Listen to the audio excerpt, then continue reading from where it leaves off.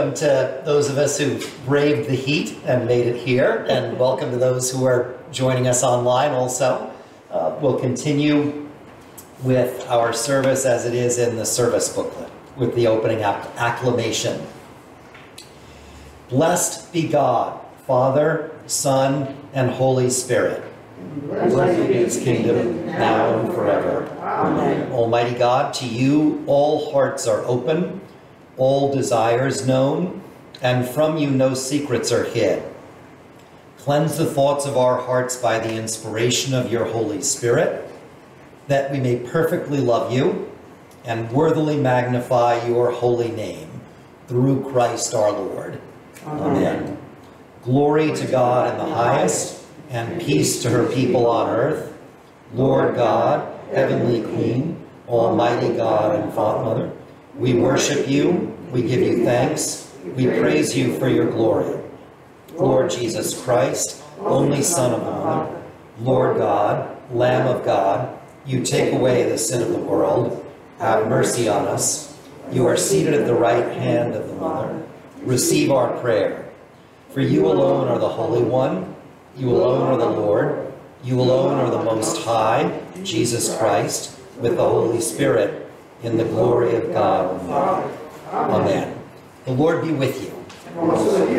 Let us pray.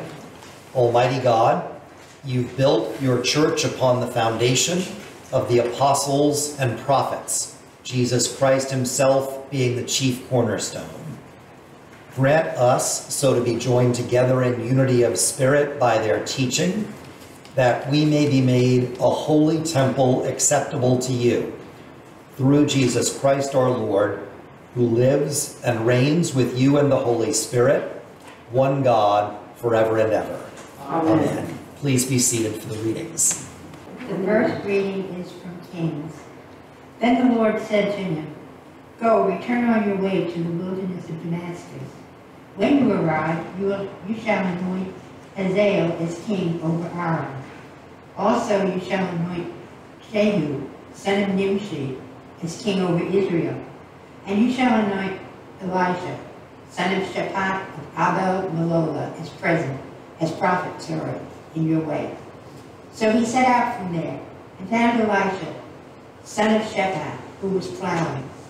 There were 12 yoke of oxen ahead of him, and he was with the 12. Elisha passed by him and threw his mantle over him.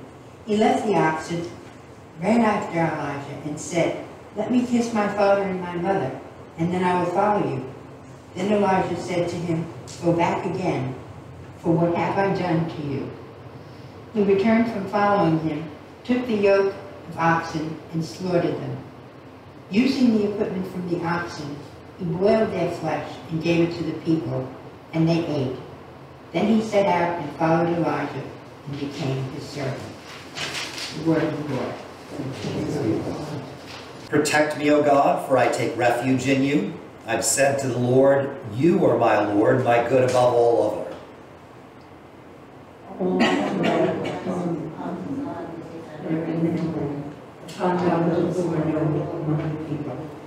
But those who run after other gods shall have their troubles multiplied. Then I may drink some blood, I will not offer, nor take the names of the gods on my lips. O Lord, you are my portion and my cup. It's you who uphold my lot. My bound is in close blessed land, and be I have a good inheritance. I will bless the Lord who gives me counsel. My heart teaches me night after night. I have set the Lord always before me. Because he is my right hand, I shall not fall. My heart therefore is glad, and my spirit rejoices. My body also shall rest in hope. For you will not abandon me to the grave, but let no one see it. You will show me the path of life. In your presence there is fullness of joy, and in your right hand are pleasures forevermore. The second reading is from the 5th book of Galatians. For freedom Christ has set us free. Stand firm, therefore, and do not submit again to a yoke of slavery. For you are called to freedom, brothers and sisters. Only do not use your freedom as an opportunity for self-indulgence, but through love become slaves to one another. For the whole law is summed up in a single commandment. You shall love your neighbor as yourself. If, however, you fight and devour one another, take care that you are not consumed by one another. Live by the Spirit, I say, and do not gratify the desires of the flesh. For what the flesh desires is opposed to the Spirit, and what the Spirit desires is opposed to the flesh. For these are opposed to each other to prevent you from doing what you want. But if you are led by the Spirit, you are not subject to the law. Now the works of the flesh are obvious: fornication, impurity, licentiousness, idolatry, sorcery, enmity, strife, jealousy, anger, quarrels, dissensions, factions, envy, drunkenness, carousing, and things like these. I am warning you, as I warned you before, those who do such things will not inherit the kingdom of God. By contrast, the fruit of the Spirit is love, joy, peace, patience, kindness, generosity, faithfulness, gentleness, and self-control. There is no law against such things. And those who belong to Christ Jesus have crucified the flesh with its passions and desires. If we live by the Spirit, let us also be guided by the Spirit.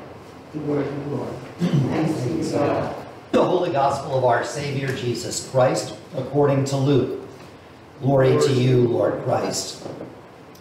When the days drew near for Jesus to be taken up, he set his face to go to Jerusalem, and he sent messengers ahead of him. On their way, they entered a village of the Samaritans to make ready for him, but they didn't receive him because his face was set toward Jerusalem. When his disciples, James and John, saw it, they said, "Lord, do you want us to command fire to come down from the heavens and consume them?" But Jesus turned and rebuked them. Then they went on to another village. As they were going along the road, someone said to him, "I'll follow you wherever you go." And Jesus said to him, "Foxes have holes, and birds of the air have nests, but the Son of Man has nowhere to lay his head." To another, Jesus said, "Follow me." But this person said, "Lord, first let me go and bury my father." But Jesus said to him, "Let the dead bury their own dead. But as for you, go and proclaim the kingdom of God." Another said, "I'll follow you, Lord, but first let me say farewell to those at my home." Jesus said to him, "No one who puts a hand to the plow and looks back is fit for the kingdom of God." The Gospel of the Lord. Praise to you, Lord Christ. And Lord God, may only your word be spoken, and may only your word be heard. Amen. Amen. Please be seated. I'm going to preach from here this morning because my voice is a little bit scratchy, and also because there are some things that I've written down that I want to make sure that I say in the way that I intended to.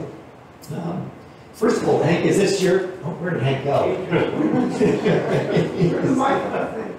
He's adjusting something. Well, at any rate, I think, first of all, I think this is the first Sunday that Hank has been back at church since the birth of their daughter, and we ought to welcome, we'll do it at the announcement time, a real expression of joy,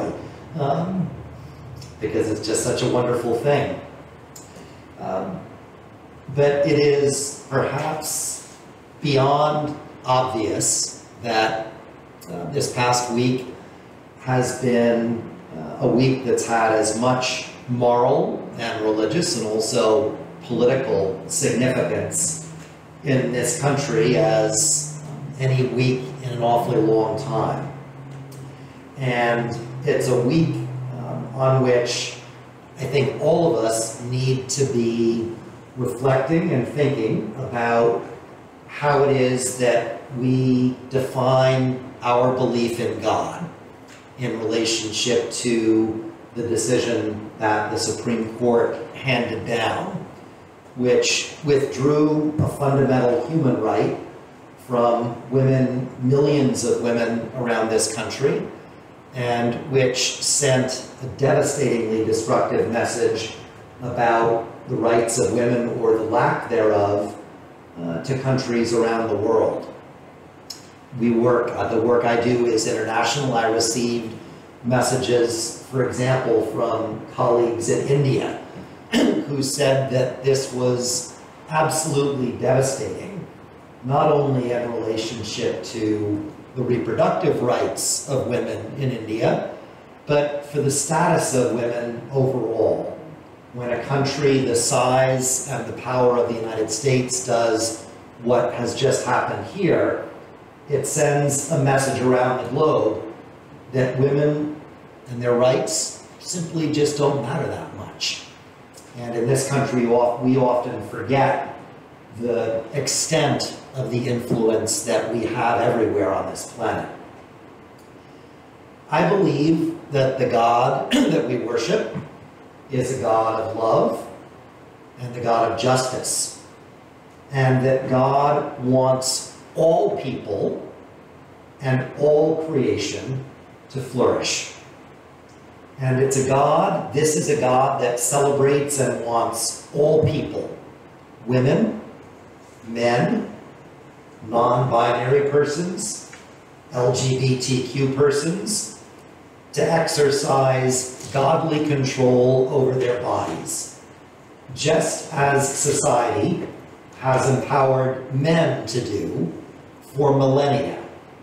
Let's make no mistake about that. Decisions about whether to bear a child are among the most important decisions that any woman ever makes. This is obvious. Women, as children of God, should make those decisions.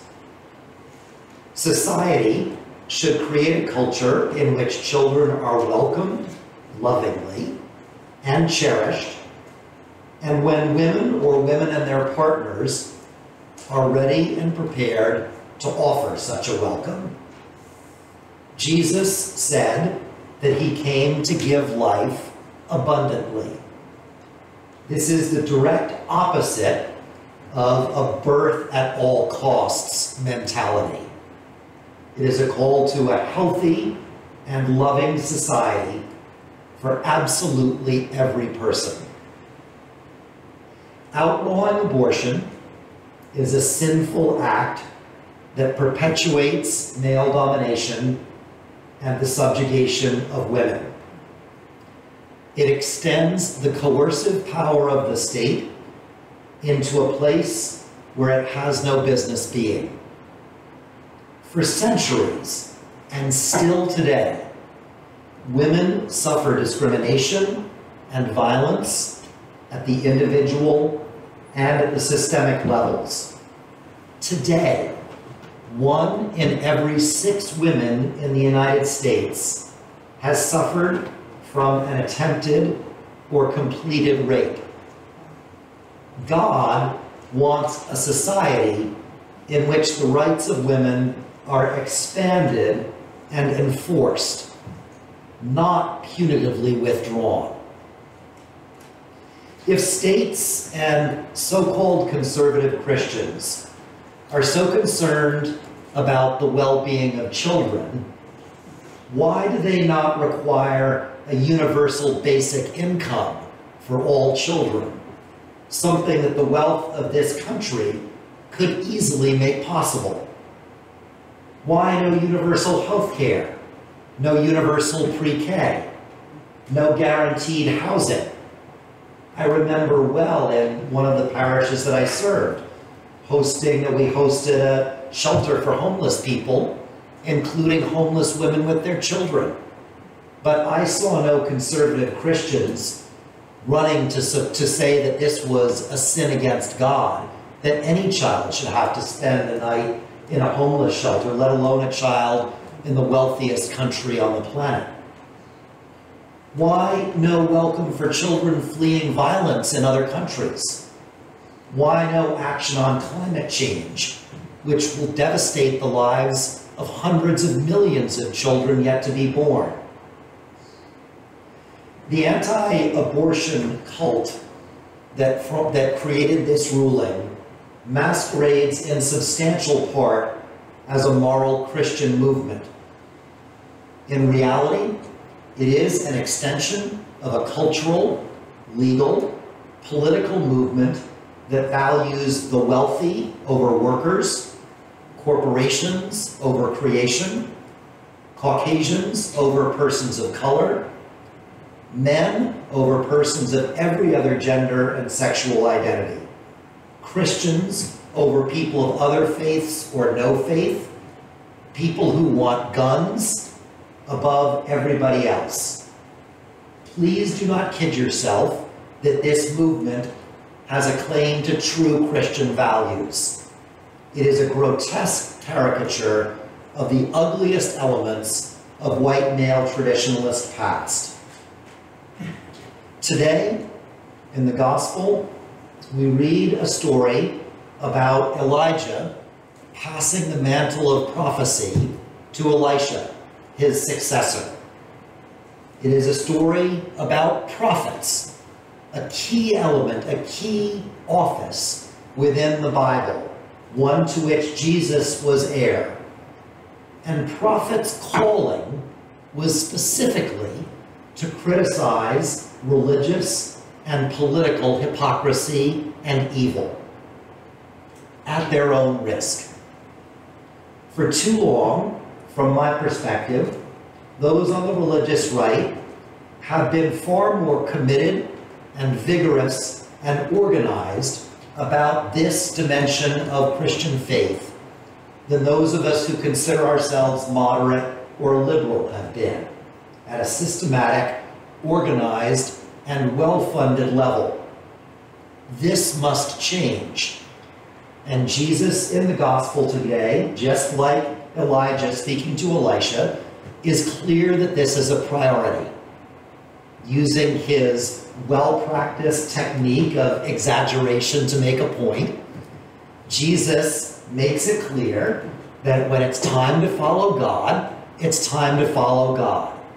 No excuses, no anxiety, no equivocating, just do it. Elijah is really clear to Elisha. Elijah comes and, sort of does a little bit of a drive-by with Elisha and sort of chucks his mantle over him and sort of scurries away because he knows he's asking a lot. And Elisha says, wait a minute, at least, and this call to being a prophet, Elisha understood what was at stake. He was asking for a lot. And Elisha said, let me go, at least say goodbye to everybody. And Elijah says, all right, and Elisha goes back, and in a symbolic act of making a commitment, he slaughters his cattle as an offering, and the fire for cooking them comes from the wood of the plow that he was using.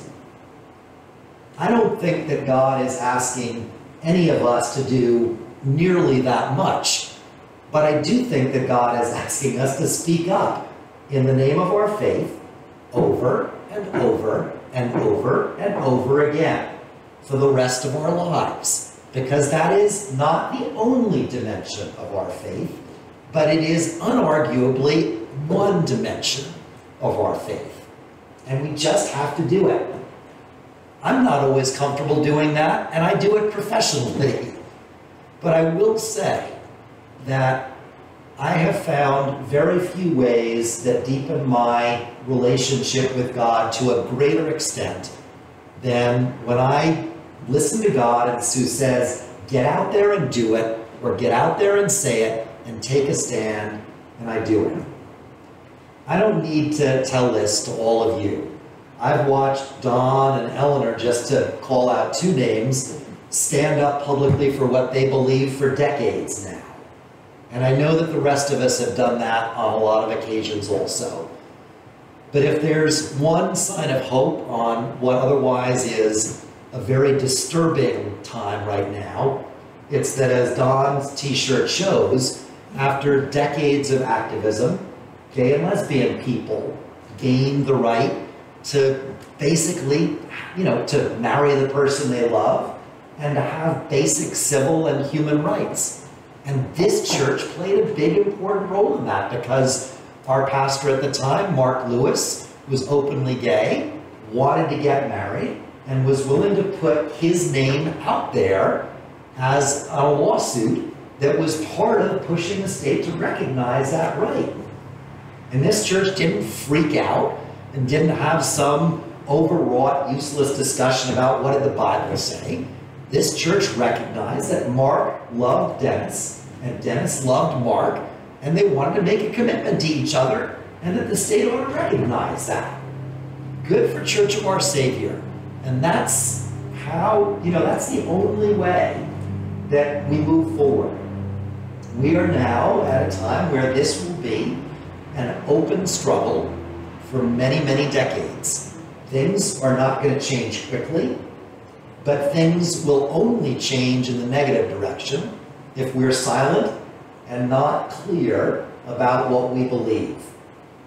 I was proud a couple of months ago I think it was back in January, when a highly conservative church wanted to rent space here at Church of Our Savior.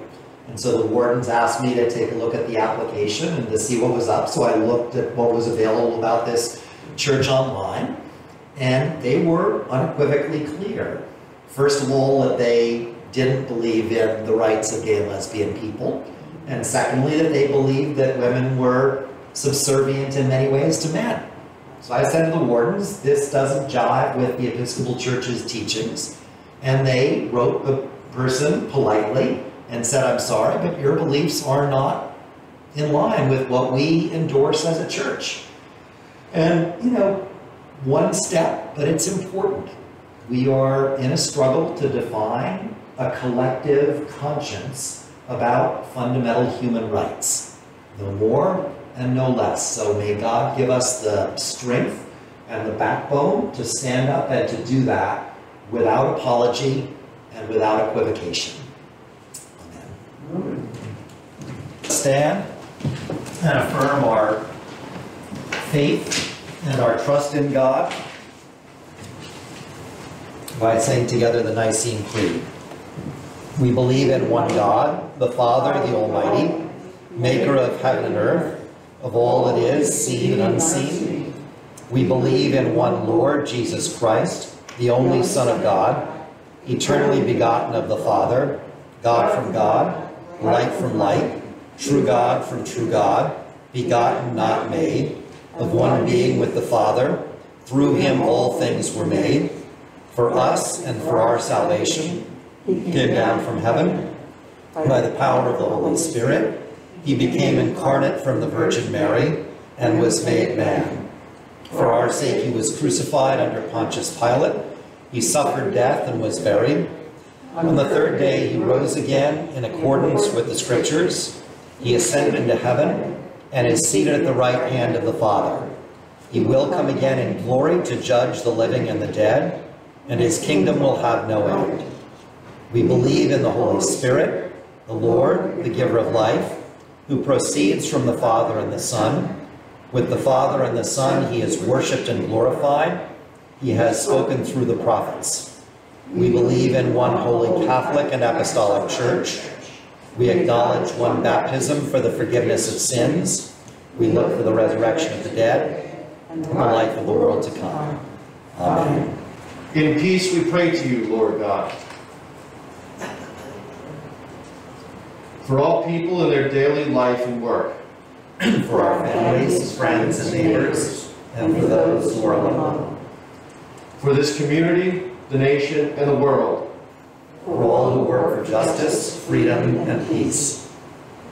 For the just and proper use of your creation. For the victims of hunger, fear, injustice, and oppression. For all who are in danger, sorrow, or any kind of trouble. For those who minister to the sick, the friendless, and the needy. For the peace and unity of the Church of God. For all who proclaim the gospel, and all who seek the truth. For Michael, our presiding bishop, and Carly, our bishop, and for all bishops and other ministers. For all who serve God in his church. For the special needs and concerns of this congregation. For all women women affected by this ruling this week, today and in the future. All who have suffered from gun violence.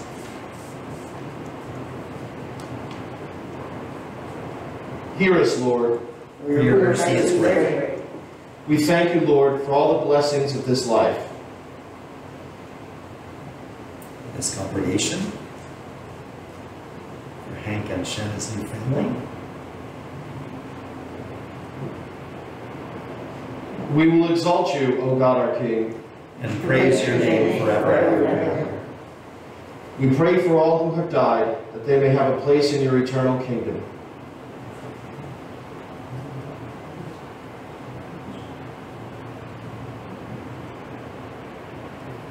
Lord, let your loving kindness be upon them. Who put their trust in you.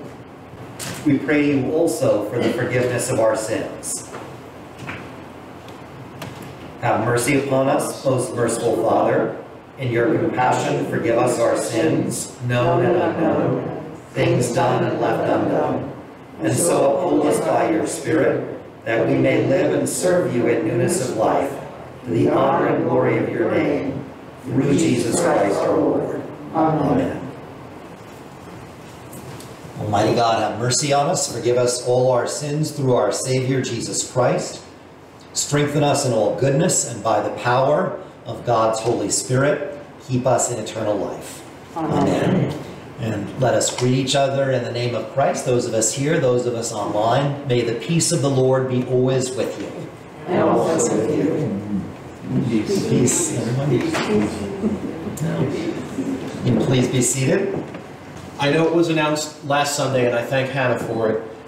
As in the email that went out, we'd like to welcome Grace Linda Allen, our newest, youngest addition to the church family, born at 1:04 a.m. on Friday the 17th. For the next few Sundays, Grace, if she's feeling up to it, will be making her exclusive appearance online on Zoom after the service. So if you'd like to say hello to Grace, she'll be online if she's got her morning face on.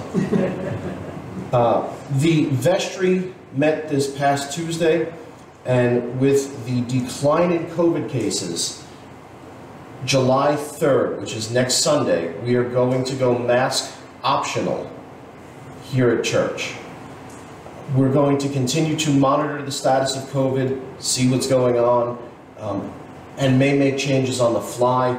On a hotter day like today, where we have the windows all closed and the air conditioning on, we may ask you to wear a mask, so it doesn't hurt to just bring one with you just in case, but if the weather permits, we will go mask optional. We did have a birthday that passed. Pat was not here last Sunday, but she's here this Sunday, but there's no John, but that's okay, we're going to do this a cappella. I think we can all do it. Happy birthday to you. Happy birthday to you. Happy birthday, dear Pat. Happy birthday to you. And my final announcement, with the obvious ruling from the Supreme Court, there was a statement made by Michael Curry, our presiding bishop. There was a special email that went out with his message to all of the email subscribers from the church. If you missed it, you can always look it up on the National Church's website or see me afterwards, and I can always email it to you again. Thank you.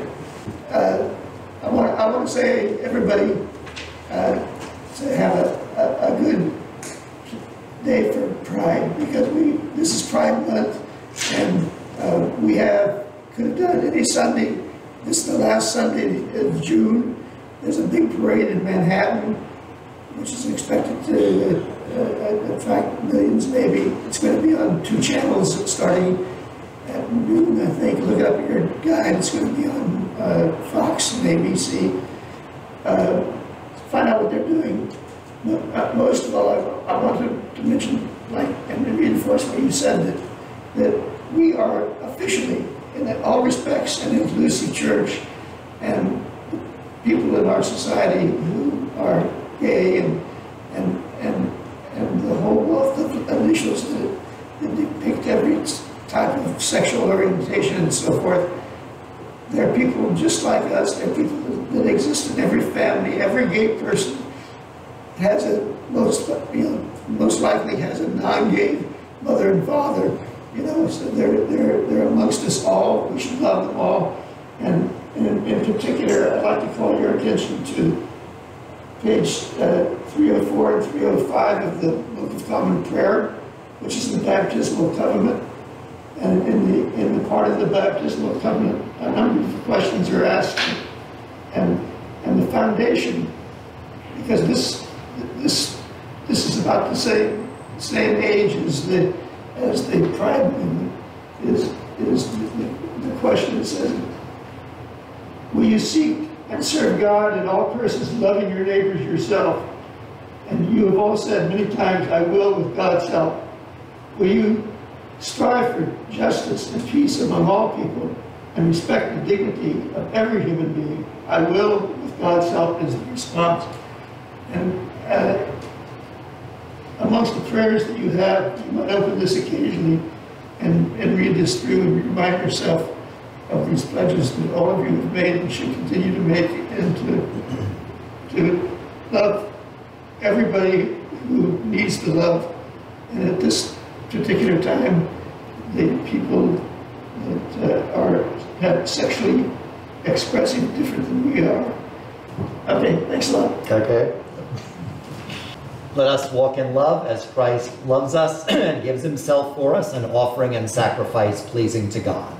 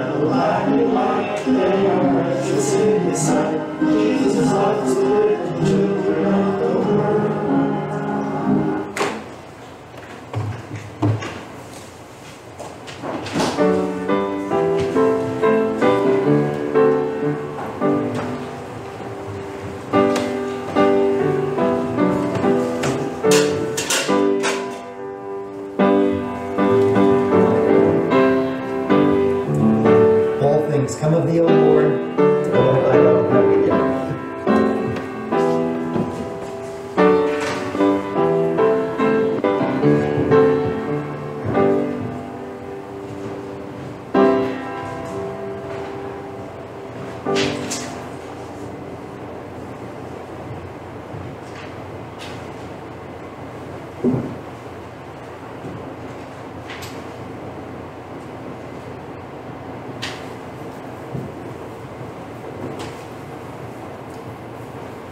We'll continue on the service booklet on page 5. The Lord be with you. Lift up your hearts. Let us give thanks to the Lord our God. It is right to give him thanks and praise. It is right and a good and joyful thing, always and everywhere, to give thanks to you, Father Almighty, creator of heaven and earth. For you are the source of light and life. You made us in your image and called us to new life in Jesus Christ our Lord. Therefore we praise you, joining our voices with angels and archangels and with all the company of heaven, who forever sing this hymn to proclaim the glory of your name.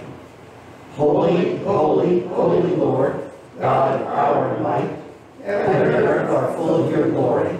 Hosanna in the highest. Blessed is he who comes in the name of the Lord.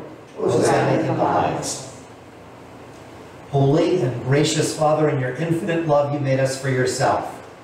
And when we've fallen into sin and become subject to evil and death, you in your mercy sent Jesus Christ, your only and eternal Son, to share our human nature, to live and die as one of us, to reconcile us to you, the God and Father of all. He stretched out his arms upon the cross and offered himself in obedience to your will, a perfect sacrifice for the whole world. On the night he was handed over to suffering and death, our Lord Jesus Christ took bread.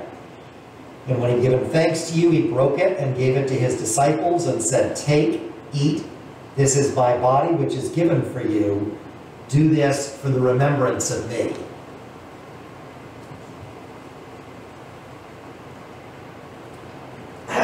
After supper, he took the cup of wine, and when he had given thanks, he gave it to them and said, "Drink this, all of you. This is my blood of the new covenant, which is shed for you and for all for the forgiveness of sins. Whenever you drink it, do this for the remembrance of me."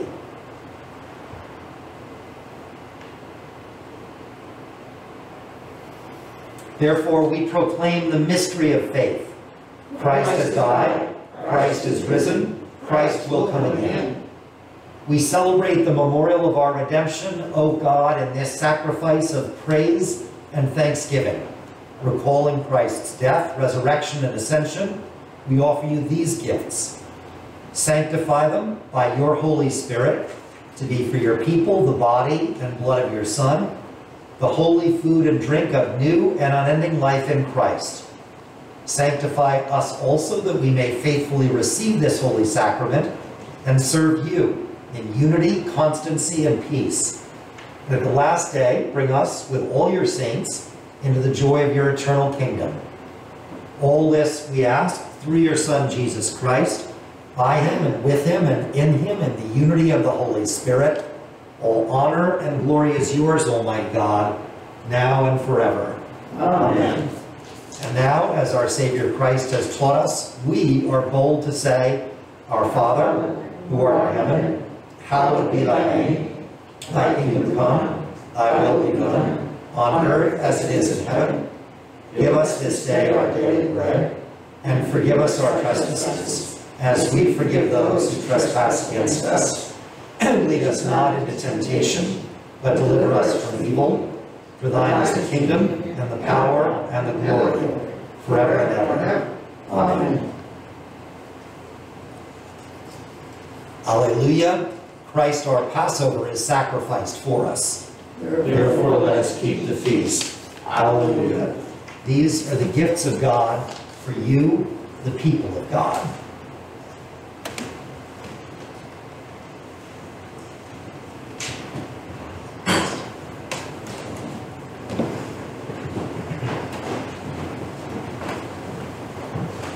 The body of Christ, the bread of heaven. The body of Christ, the bread of heaven. The body of Christ, the bread of heaven. The body of Christ, the bread of heaven.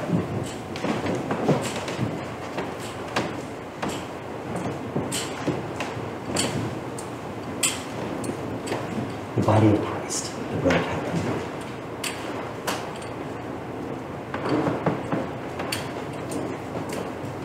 The body of Christ, the bread of heaven. The body of Christ, the bread of heaven.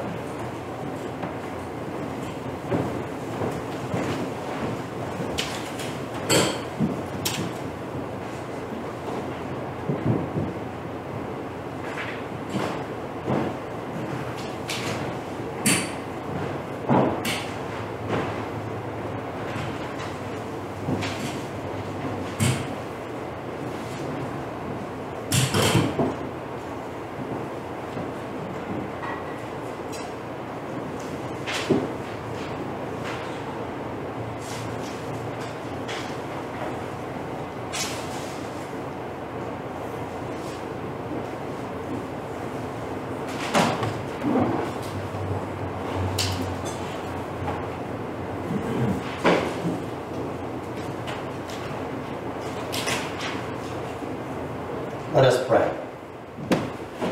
Eternal God, Heavenly Father, you have graciously accepted us as living members of your Son, our Savior, Jesus Christ. You have fed us with spiritual food in the sacrament of his body and blood. Send us now into the world in peace, and grant us strength and courage to love and serve you with gladness and singleness of heart, through Christ our Lord. Amen. May God's peace and presence, which far surpass our human understanding, keep your hearts and minds in the knowledge and love of God and God's Son, Christ our Savior. And the blessed God Almighty, the Creator, Redeemer, and Sustainer of all life, be with you now and always. Amen. And our closing hymn is number 663 in the hymnal, verses 1, 2, and 3.